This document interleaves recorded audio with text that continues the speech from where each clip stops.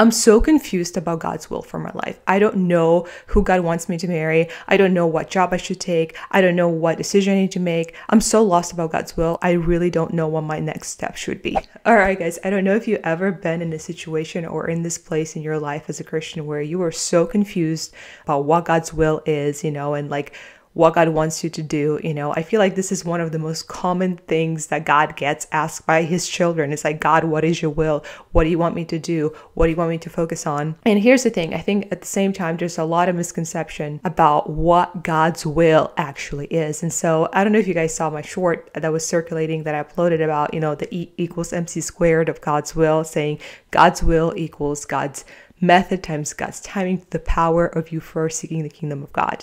But in today's video, I really wanted to expound on this and really talk a little bit more in depth into what does God's will actually mean, because it's almost like a Christian cliche, if you will, everybody be talking about God's will, but we're not really deconstructing and really going into the details of what that actually means. I've really prayed about this, that I can bring you guys more clarity into this topic, and because here's the thing, when I was a younger Christian, I was so obsessed with God's will, like seriously.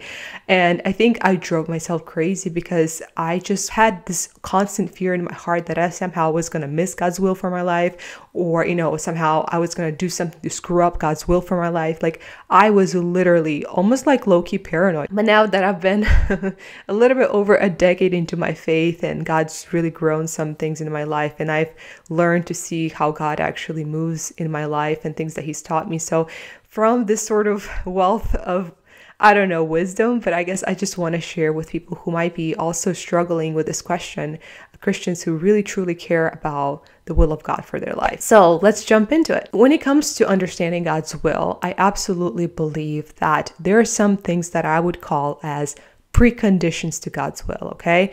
And let me go a little bit into what I mean by that. So basically, preconditions is like certain things, certain criteria that needs to be met to even go into the conditions of that thing. So kind of like before you can, get a house, you have to have a certain credit score. You can't even talk about giving you a house loan, right? Until we see that these preconditions have been met, right? So in the same way, when it comes to God's children, wanting to really have his will, his guidance, his leadership in their life, God can't do that for you unless you're willing to submit to these preconditions. There's two preconditions that I really I thought about, and really God sort of put on my heart to share with you guys. So first precondition is, if you want God's will for your life, you need to surrender. And what do I mean by that?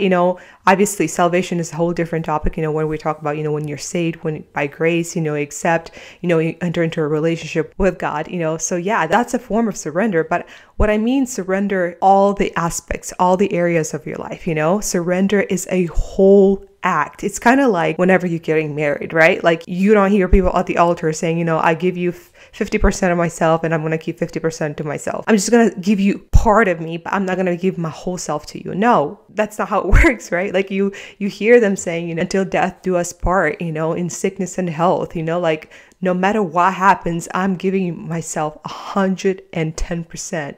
I'm completely yours, right? So in the same way, when it comes to God and our personal relationship with God, is like whenever you enter into a relationship with God, you're 110% giving yourself to him. You're surrendering all the areas of your life. We sing, during praise and stuff like that, I surrender to you, whatever, but have we actually done that with our life? Have we truly submitted ourselves to Christ fully? No matter the cost, no matter the sacrifice, no matter what comes, are you 110% submitted to God and his will for your life, wherever he leads you, no matter how much you don't understand where he's guiding you, but are you submitted to him? And is every area of your life, like I'm talking about your relationship with money, your relationship with sex. And here's the thing, a good example of this, it's kind of like, people want, like, God, I want you to write a beautiful story. You know what I mean? But like, are you truly giving God full permission to be the author of your story, right? Like, are you allowing God to be the author? A lot of us, we want to be the author of our story. We want to be writing our story, and we kind of want God in our story as this genie bottle, right? Like, God, I want this, and and you're my genie, so make that happen, right? Like somehow we think, how can I get God to fulfill my will, right? It's not me surrendering to God's will. It's not me, surrendering to the authorship of God, in my life. It's more like I'm going to be the author. I'm going to be writing my story, and how I can plug in God into it and make him the genie of making all things happen how I want them. It's not how it works. So asking yourself that question. And another way I can think about it is like, either you're on this earth to advance your kingdom, to build up your kingdom. There's plenty of people who are like having their goals and ambitions. They want to become influencers, have more money, like they're driven by success and all these things. They're building their kingdoms, But if you're a child of God, are you advancing his kingdom here on earth, rather than building up for yourself as if you're going to live here forever, right? No. So that's what I mean, ask yourself that deeper questions, have you met that precondition of, have I surrendered truly my life to Christ? And not just in terms of salvation, but in every area of my life. And when it comes to surrender, Jesus himself said this in Matthew 16:24, Jesus said, "Whoever wants to be my disciple must deny themselves and take up their cross and follow me. For whoever wants to save their life will lose it, but whoever loses their life for me will find it." So in a sense, Jesus says, if you really want my will for your life, you need to deny yourself. You need to take up your cross and follow me. And that's how you will come to understand what my will is for your life. So, that is a must. So now let's go into precondition number 2. So precondition number 2 is what I say, you have to have faith. You have to live by faith. Unless you have faith, you will never be able to really see God's will work in your life. So in James 1:5-8 it says here, "If any of you lacks wisdom, you should ask God, who gives generously to all without finding fault, and it will be given to you. But when you ask, you must believe and not doubt, because the one who doubts is like the wave of the sea blown and tossed by the wind. That person should not expect to receive anything from the Lord. Such a person is double-minded and unstable in all they do."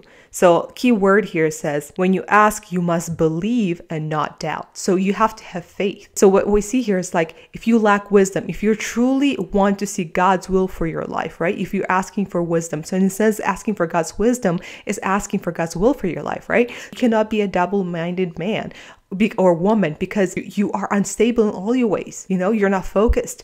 You're kind of like all over the place.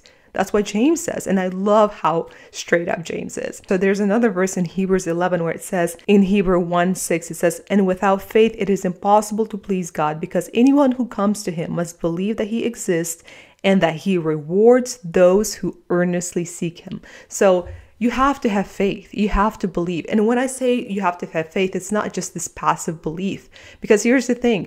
You're going to go through a many months, maybe many years, maybe where you don't see how God's working something out. You don't see how God is, and maybe even you might feel like you're losing. You feel like you're like, nothing's making sense. You're so lost and confused. But in that confusion, unless you're a person of faith, you will start to feel like, okay, I've got to take things into my own hands. I have to fix this up because God clearly doesn't know what he's doing, because God's clearly not making things happen for me. You're going to start leaning into your own understanding. You're going to start taking things into your hands because you're not seeing God move. You're not seeing God do the things, that you want him to do in your life. But here's the thing. That's why it's so important to have faith. Faith is a hope in things that you cannot see. You trust the character of God. You trust who God is, who he said he is, and in his providential will that he's going to bring the right things in the proper time. That's a person of faith. That's a person who is able to look into the negatives of the circumstance, even though it defies their logic, even though you don't see how God's going to, bring about a deliverance in this area. But you, by faith, you keep on persevering. For instance, like the children of Israel, right? God brought them to the sea, and they're like, why'd you bring us here? And God wanted them to have great faith. Instead they're like, well, take us back, right? But God brought them to that place so he could perform a miracle, so he could deliver them gloriously, right? So a lot of times God will bring you into situations where you don't see a way out, where you don't see how logically you can get out of the circumstance, but he wants you to have faith, to believe, to continue to not doubt who he is and that his word is true, and somehow in a way that you could would least expect, he's going to answer your prayer, or, and he will clarify what the will is, right? Maybe regarding a certain circumstance. But so those are the two preconditions, Are you surrendered and are you submitted to God? And the precondition number 2, are you a person of faith? Or you're a person of just sight. Now let's jump into the actual conditions, of God's will, how God's will is, orchestrated in our lives. God's will is never without God's method. You have to surrender your logical ways. You have to surrender your human ways. God has his own way of doing things. We are such linear creatures. We want point A to point B, we want things to make sense. But God's plan is often non-linear.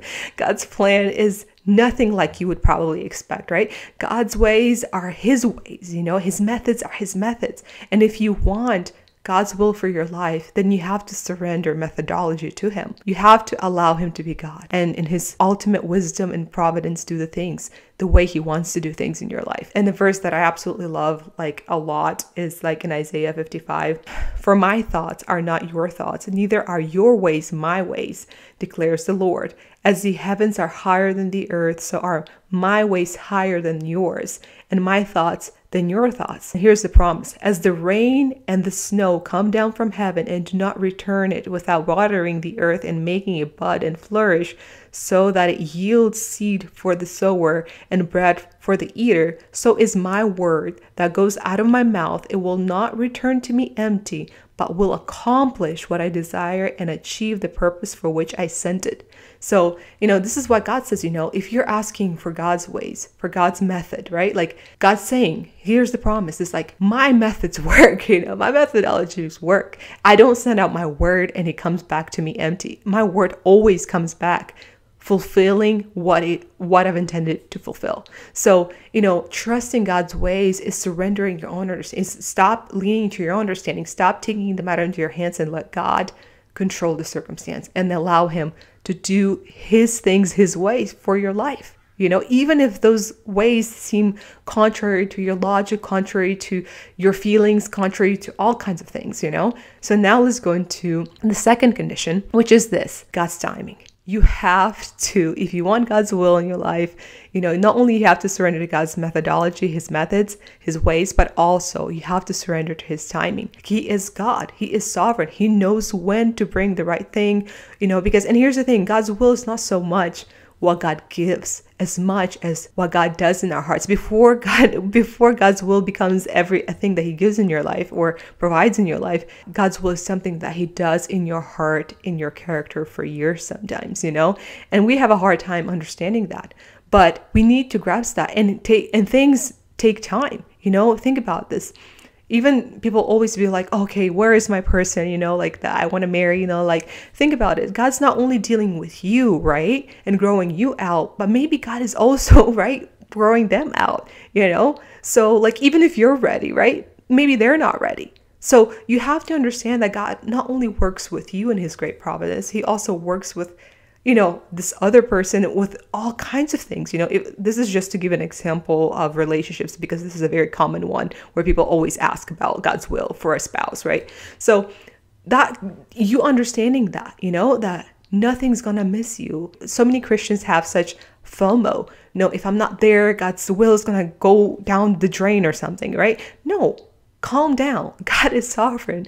God is omnipotent. He knows, just surrender the timing to his providence if you want to see his will in your life. And a great biblical example of this is in the book of Habakkuk. And here's Habakkuk, was in the time before the Babylonians completely destroyed Judah, before the kingdom was split. And Habakkuk was prophesying about the oncoming destructions. And the Babylonians were really, really doing some violent, horrendous things, and Habakkuk was like, God, how can you tolerate this injustice? When are you going to answer us? And in his crying out of his heart, he was asking God these questions. And I love this, the response that God gives him. So it says here in Habakkuk chapter 2, verse 1 to verse 3. And this is Habakkuk saying, I will stand at my watch and station myself on the rampart. I will look to see what he will say to me and what answer I am to give to this complaint. And then it says title, the Lord's answer. Then the Lord replied, write down the revelation and make it plain on tablets so that a herald may run with it. For the revelation awaits an appointed time. It speaks of the end and it will not prove false. Though it linger, wait for it. It will certainly come and will not delay. I love this. It says, write this on the tablet. My revelation, even though sometimes it looks like it's taking a long time to come, it will come. Once it's time for it to be fulfilled, it will be fulfilled, right? So in the same way, we need to understand that God is never late. God is on time. It's just God's has a specific timing for everything in our lives. God knew you before you even knew yourself, like he says in Jeremiah 1, before you were formed in the womb, I knew you. That's what God said to Jeremiah. I knew you. God knew you before even you were conscious of your own existence. So God knows when is the right time for everything if you trust him, if you believe in him, and if you surrender your life for his will, So this is the second condition, that you need to surrender the timing to God's will. It's not on your time, but it's on his. And are you truly willing to accept that? And then the last thing I want to say is that, in the midst of pursuing a specific God's will for your life, there's the revealed will of God that is revealed to all the believers, to all Christians, which is to seek first in the kingdom of God. And are you pursuing that? Are you truly depending on God on a daily basis? Are you seeking him in prayer? Are you seeking him, in worship? Are you full of thanksgiving? Are you sharing the gospel with other people? Are you pursuing the matters of your calling for the kingdom? Are you doing all of those things? And are you doing that 100%? That's my other question, is that if you want a will of God, first and foremost, seek the kingdom of God. Seek first the kingdom of God and his righteousness. Are you constantly on a daily basis spending time with Jesus and growing spiritually, growing in the word, growing in knowledge, growing in wisdom? Is this happening in you? Because if that's literally, the Bible says, seek first the kingdom of God and his righteousness, and everything else will be added on to you. Everything else about his other will for your life will be brought into. Are you running after the things of God? Because if you want the will of God, you need to be pursuing the revealed will of God for your life on a daily basis. And that is the call for all Christians, for all disciples of Jesus Christ, is to seek first the kingdom, to know him deeper and make him known to other people. So I don't know, guys, I hope this was helpful in clarifying this whole thing about God's will, because sometimes, like I said in that little short, it's like God's will can be this unicorn that we all are chasing, and we don't know what it is, we don't really have a true grasp on it. Anyway, guys, thank you so much for watching this video. Hopefully this video was edifying and helpful. If you like this video, like it, leave a comment. If you're new to this channel, subscribe to my channel, and I'll see you guys in the next video.